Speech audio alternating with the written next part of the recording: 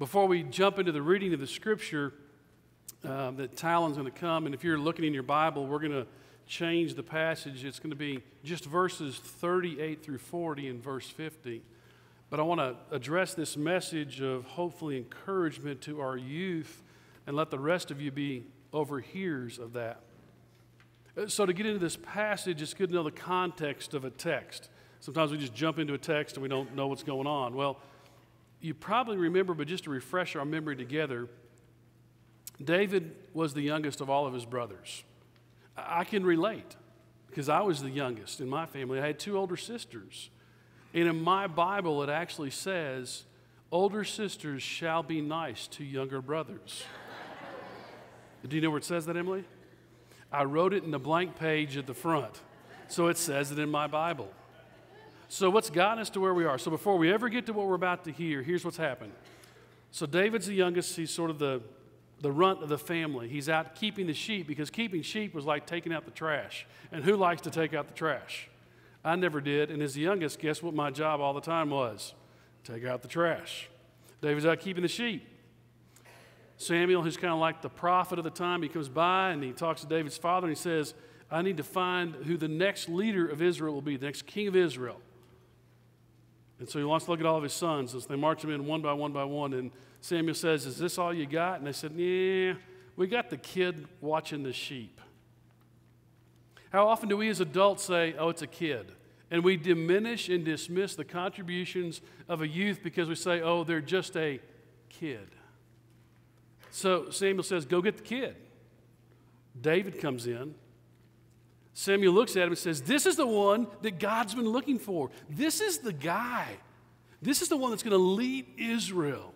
And he takes out a horn of oil, which is just basically like an old ram's horn with a cap in it, and he anoints David and says, you're going to be the next king of Israel. You're going to follow Saul. He said, in essence, in Hebrew, cue the man. Now, I don't know about you, but I know with my older sisters, if I found out I was the king of Israel, I wasn't taking the trash out no more. And I wouldn't let them forget it. I got anointed, I got anointed. You ever done that to your brother? And you didn't. Mm-hmm. And guess what happens to David? David's father says, somebody's got to take care of the sheep. And David goes and he takes care of the sheep. That's where he is. In fact, the armies of Israel and the Philistines are battling. The Philistines are these big guys, are the bad guys. The army of Israel is the good guys. And all of David's brothers are fighting, and there's this guy named Goliath the Philistine. You've heard the story of David and Goliath, right? Yeah. So David's actually going up, and what sometimes you miss in the text is it says he went to take some rations up, basically some food up to his brothers. And he's going up, and he's asking everybody, hey, what's going on? And all the Israelites are going, man, Israel's got like the Michael Jordan of the warlords. Nobody can take him on the court. We're afraid to face him. David says, yo. Well, didn't actually say yo, but I think he did, right? He said, we're God's army. We're God's people. We can face this giant. I'll go take care of him. Yeah. Goes to somebody else. Twice he says, look, we're God's people. Giants don't bother us. We got a God bigger than the giants. And then his brothers hear what he's doing, and they said, what'd you do coming up here? And they start ragging on him. Have you ever ragged on your little brother? I know exactly how it feels. And here's the best thing. You go look in 1 Samuel chapter 17. You're going to find this in the Bible. And David said, and I quote from the Holy Scriptures, what did I do now? Have you ever said that? What did I do now? And they finally say, okay, look, David, the runt, is here. He wants to fight Goliath. Fine. You want to fight Goliath? Well, we'll let you fight Goliath. And Saul, who is basically the person that David will follow after, says, all right, send in the runt. We got to get him ready. Come on, Talon. And this then is what the Scripture says in 1 Samuel chapter 17, verse 38. Saul clothed David with his armor. He put a bronze helmet on his head and clothed him with a coat of mail. David strapped Saul's sword over the armor and tried in vain to walk, for he was not used to them. Then David said to Saul, I cannot walk with these, for I am not used to them. So David removed them. Then he took his staff in his hand and chose 5 smooth stones from the wadi and put them in the shepherd's bag in the pouch. His sling was in his hand, and he drew near to the Philistine. So David prevailed over the Philistine with a sling and a stone, striking down the Philistine and killing him. There was no sword in David's hand. This is the word of God for people of God. Thanks be to God. Great job, Talon. And here, could you just stand right here by me for a second? And Cub, Andy, let's get a shot of these boots, because I think I'm going to wear them next week. There are some pretty cool boots, girl. They shake all over when you go play? That's cool. Way to go. Do you think I can wear something like that? If I find them big enough? Yeah, knowing this congregation, I'd say if anybody can find those in 11-2A, I'd wear them. I'm not doing that. I don't care what boots you bring me, I'm not wearing them. Let's pray together. God, in each of our lives, we remember that you call us by name. We're so thankful for the amazing faith of our youth that have reminded us this morning that no matter what our temptations are, you're always with us. No matter how big the storm is on the sea, you're the God that walks with us. So today, as they come to lead us, we give you thanks for who they are, who you've made them to be, and who they are becoming in Christ. In whose name we've gathered and pray, and we'll go forth in your name to serve the world. And all of God's people did say, amen. I'm going to do a little bit of a survey for you guys, because I don't know if you've ever heard this phrase before as youth, but sometimes we say, you know, don't get overwhelmed by all the stuff and homework and social pressures. I mean, these are the best years of your life. Do you ever remember saying that to somebody that's younger? These are the best years of your life. Here is the non-scientific poll that I'm about to take, and you can turn around and look and see. How many of you would be willing to go back to a period of raging hormones, acne, and social pressure and wondering who you're going to sit with at lunch? Raise your hand. Yeah. Nobody. We had 2 in the early service. Now, here's an even more scientific poll, because I know this one to be true. How many of you thank God that Facebook did not exist when you were in high school? I didn't even have to raise the hand. Look at that. Yeah. Now watch this. This is the really, really scientific poll. This may actually get them down here on their knees. How many of you are thankful to God that something you did in your teenage years, nobody but you and your best friend know about? There you go. Hands are going up before you. Yeah, some got both hands up. Yeah. So you are in a season of your life where you're growing. And you aren't the church of tomorrow. You're the church of today. You're the Davids of this world. You're the ones that we're calling forth. But don't underestimate the importance of what you're learning where you are. It doesn't mean you're going to have the answer to every single question. And it doesn't mean that just because you get anointed, you go right to kingship. We learn a lot in David's journey is how he grows. And the only way he faces the giant is to go as he is, right? So I got kind of an easy way, I think, to give this analysis. I was thinking of someone like J.J. Watt or something like that, but then I got to thinking, you know, maybe this would be a little better illustration. So I have a helper today who's going to come up and help me illustrate what this would be like.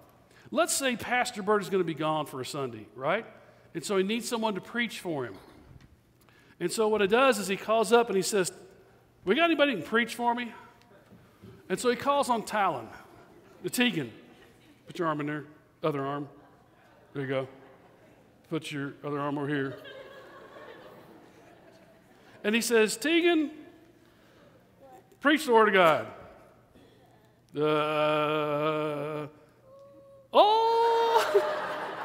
Does it fit you?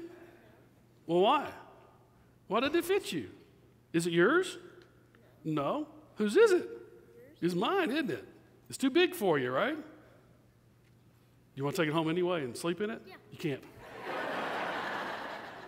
All right, head on back. Thank you. It won't fit.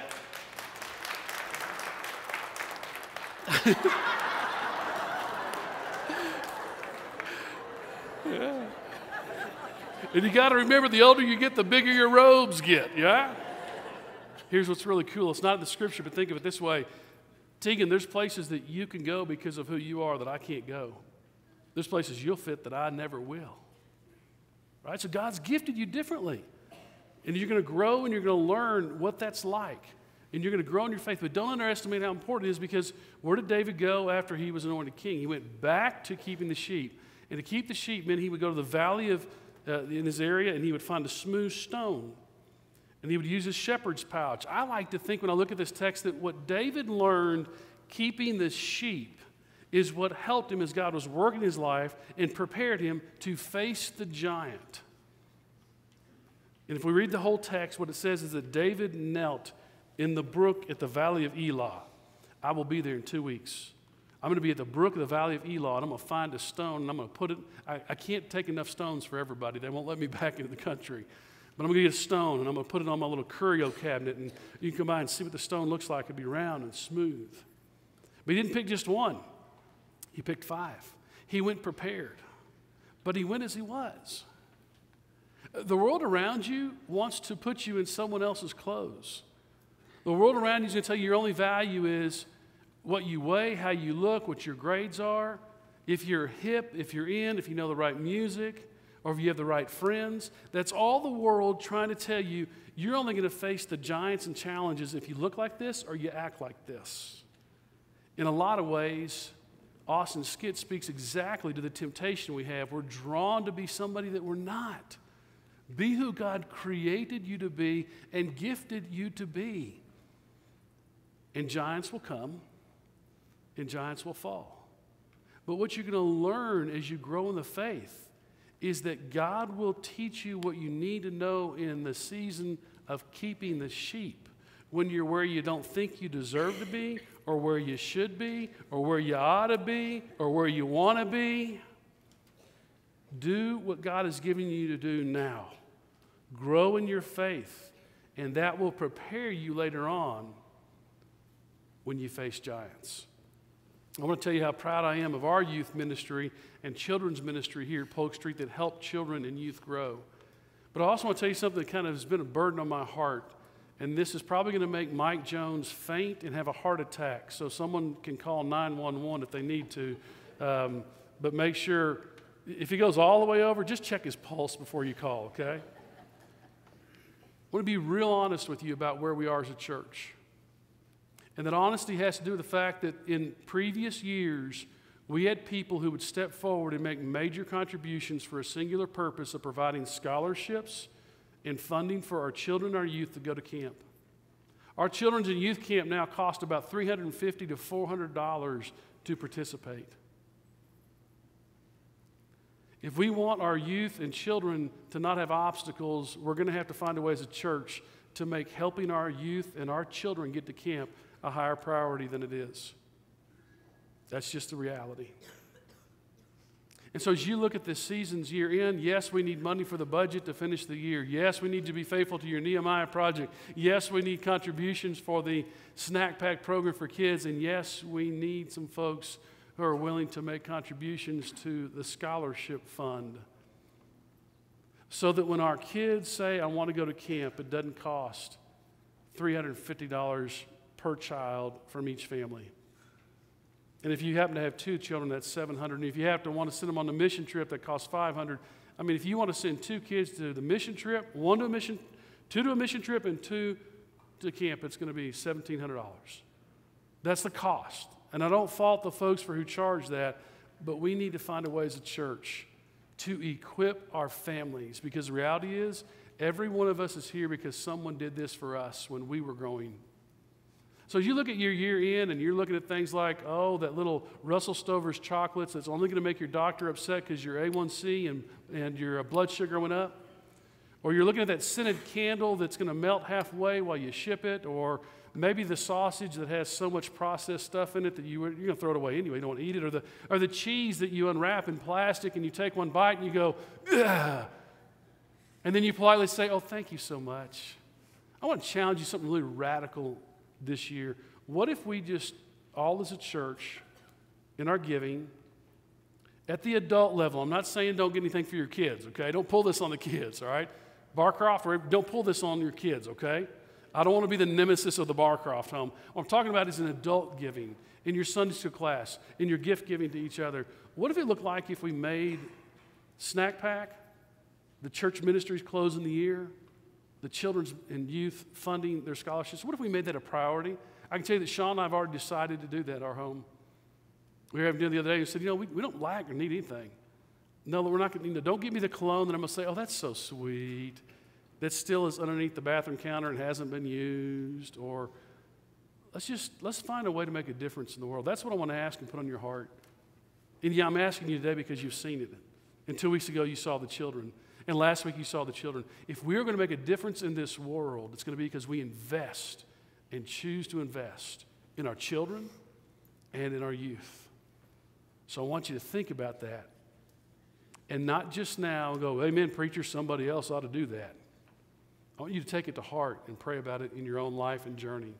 And to all you youth who sometimes are just sort of a bundle of walking hormones and stuff, we love you. We're so proud of you. We're so thankful you're a part of our worship. It's so much fun when you hide the donuts from me and don't let me have any. And we want you to know who you are is defined by God, not by the world around you. And Jesus said everything about how much he loves you on the cross. He loves you to life, and he literally loved you to death. Let's pray together. God, be with our youth as they continue to grow in their faith. Be with all the ministries of our church as we seek to make a difference in the lives of individuals, to transform the world around us, to be a place that people can encounter your grace and your love. And help each of us to recognize we can only be who you've created us to be and go as we are. So help us to learn what you are teaching us in this season of our life so that each of us may face the giants that are yet to be in our path. For it is in the name of Christ that we pray. And all of God's people did say, amen.